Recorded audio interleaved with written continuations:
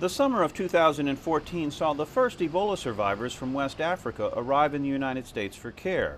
The third and sickest patient to be admitted to Emory's isolation unit then was Dr. Ian Crozier, although his identity was kept confidential for a time. I left or emerged from Emory after 40 long days and 40 long nights as an Ebola survivor. Dr. Crozier's recovery would not be smooth nor predictable, and upon comparing notes with other Ebola survivors from West Africa after his release, he began to wonder whether his ordeal was truly behind him. One of the things that was surprising was to see that 30 to 40% of people were having eye symptoms. It was really that made me pay attention to a very mild eye burning that I was having in both eyes, and a little bit of light sensitivity, and a little bit of difficulty in seeing things when I was reading. Dr. Jay Varkey of Emory's Division of Infectious Diseases asked Dr. Stephen Yeh of the Emory Eye Center to examine Crozier after his discharge from the isolation ward. Soon afterwards, a small team headed by Dr. Yeh, with Dr. Jessica Shantha assisting, went to work on Crozier's eyes, in particular his left eye where he was having the problems. He didn't have any evidence of inflammation or uveitis in his eyes, either the front part of the eye or the back part of the eye. Although he did have these curious scars within his peripheral retina. Further tests were done on the blood vessels in his retina at the back of the eye where a mild inflammation was detected.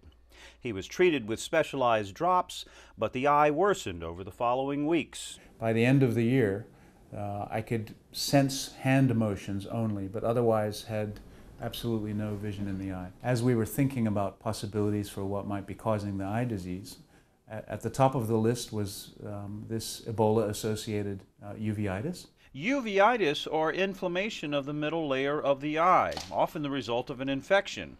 It turns out Dr. Crozier's left eye had viral loads even higher than what had been in his blood when his sickness was at its peak. It was a shocking finding to find that the eye was teeming with Ebola virus. We had no idea that the inflammation in the eye was due to live virus in an Ebola survivor who was presumably free of virus.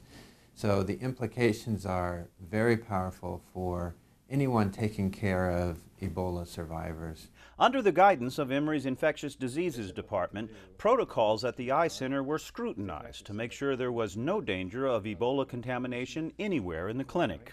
So my tear fluid was tested, and a swab from the conjunctiva of my eye, the outside of the eye, was tested, and both, despite having very, very high levels inside the eye, were negative.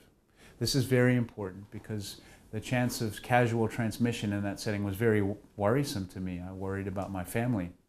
And clearly, despite having lots of virus inside the eye, there was no chance of casual transmission outside the eye. Doctors also used an experimental antiviral drug in hopes of killing the live virus that remained in the eye.